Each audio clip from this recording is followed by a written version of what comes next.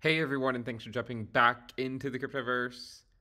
Today, we're going to talk about Bitcoin, but specifically, we're going to talk about the Bitcoin dominance. If you guys like the content, make sure you subscribe to the channel, give the video a thumbs up, and also check out the sale on Into the Cryptoverse Premium at intothecryptoverse.com.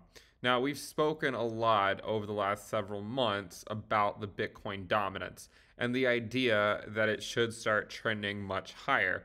Now, since the beginning of the year, we have been putting in higher lows so far, but it sort of begs the question, what is going on with the most recent week in the drop of the Bitcoin dominance after going from around 42%, or I guess 41%, up to 48%, and now we're all the way back down at 44%.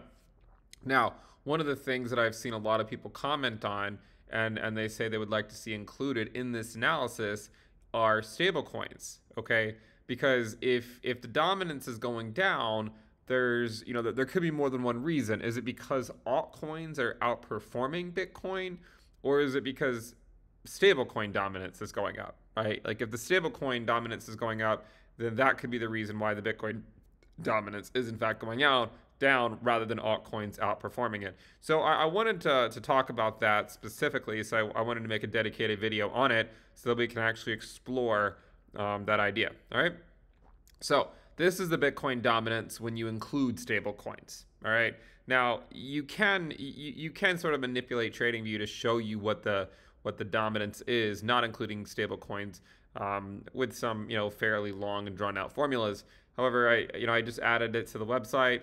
This is Bitcoin dominance. Okay, this is including stable coins. So in this one, we're actually including stable coins, and you can see that it looks pretty similar to what we're experiencing right now on the Bitcoin dominance chart, right? A fairly nice move down. If you look at it on the daily time frame, this is what it looks like. Okay, and we've replicated that on the website, right? We've replicated that same thing. Now, where it gets interesting, I guess this is where it gets interesting is specifically the idea of including stable coins or not including stable coins. So when you include stable coins, you can see that the Bitcoin dominance has had a fairly nice pullback, right? Fairly nice pullback. And you can see very similar values. Again, on TradingView, the dominance is showing 43.89%. On the website is showing 43.74%. So it's a fairly close match. Of course, figuring out exactly what coins are included on various websites, the dominance can change slightly from one website to another. But if we switch this to include or to not include stable coins, you get a slightly different chart. It still shows a slight pullback recently, but there are some differences. So what do you notice? Okay, what do you notice when you look at this chart versus this one? When you look at this one, you can see that the dominance has just been going more or less straight down for the last week after going up for 5 straight weeks. When you don't include stable coins, it hasn't gone down nearly as much. And in fact, when you don't include stable coins in the calculation, the Bitcoin dominance is actually already over 52%. Now, if you zoom in on what's been going on recently, even when you don't include stable coins, the dominance has gone down slightly, okay, because it went to 55.5%. And now it's dropped down to about 52.7. But since then, the last couple of days, in fact, it actually has been going sideways rather than down. But if you switch it back to including stablecoins, you can see that it's been going down when you include stablecoins. So in reality, the last couple of days, we've actually seen the Bitcoin dominance go down because stablecoin dominance is going up. But earlier this week, we saw Bitcoin dominance go down because altcoins were also outperforming Bitcoin in the short term. Okay. Now, if we take a step back further, we can also, we can smooth this out by, let's say, looking at a weekly moving average. And I still think it shows a fairly clear picture that the Bitcoin dominance is going much higher. If you just look at it without stablecoins, you could argue that we're still sort of in this range. However, if you take the stablecoins away, again, we've already broken out of this range. And it's likely only a matter of time before breaking out of this range is also reflected just on the normal Bitcoin dominance chart where you are including stablecoins.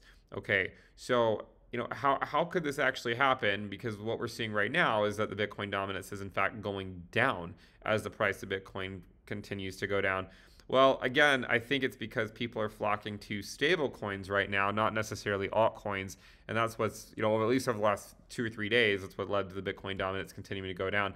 With that said, whenever Bitcoin sort of finds a local bottom, I clearly don't know exactly when that's going to be, but whenever it does, I do imagine that you'll likely see the Bitcoin dominance go up as people probably flock back to that one first before going into the riskier altcoins. So yeah, this pullback by the Bitcoin dominance has been quite a lot, dropping from 48% back down to 44.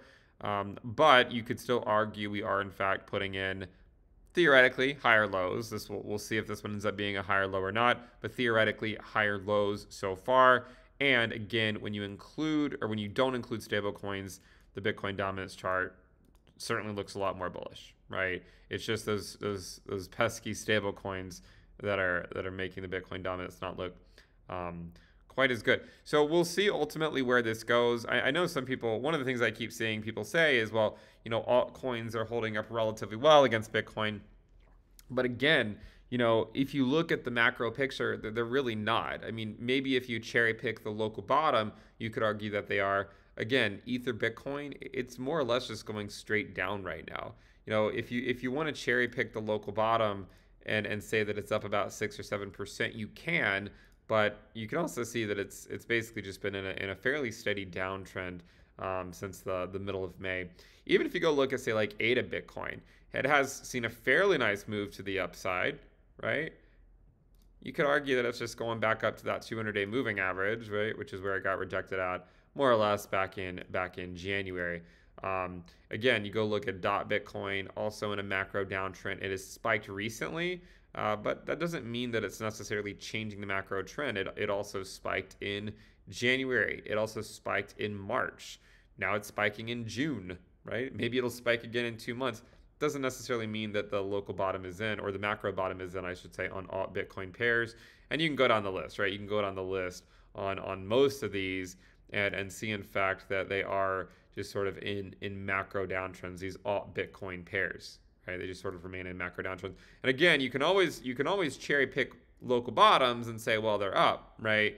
But you could have also cherry picked the same thing in March, and you see where that led us, right? I mean, we eventually just went and put in a lower low.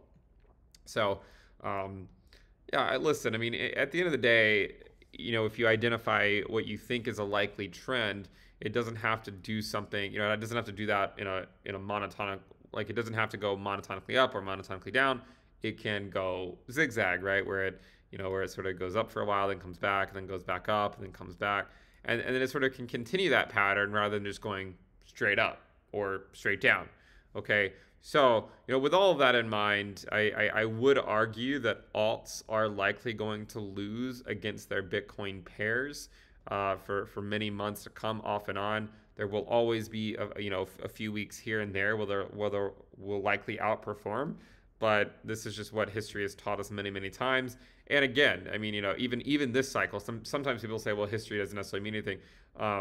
And while there could be some elements to truth to that, even this cycle, you're still again looking at the reckoning of alt Bitcoin pairs. We're just currently finding ourselves in a bounce off of a local low, okay, by some of the altcoins, and not even all of them. Some of them are still going down. But I just wanted to provide that update because a lot of people had asked about that.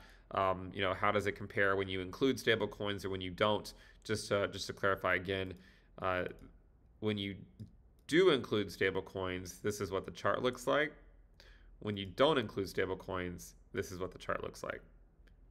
We've already broken out of this range when you don't include them. Okay, so I think it's much more likely to continue going higher, and I think that the Bitcoin dominance will continue going higher even when you do include stable coins. It's just a matter of time before we get those bear market rallies whenever they do in fact occur. I think we'll wrap it up there. Remember to subscribe to the channel if you guys want access to this chart as well as a lot of other charts. You can find that at Into the Cryptoverse Premium. We are having the sale right now, so lock in the lower rate, and you can keep it as long as you do not cancel. That'll end this video. Make sure you subscribe. I'll see you next time. Bye.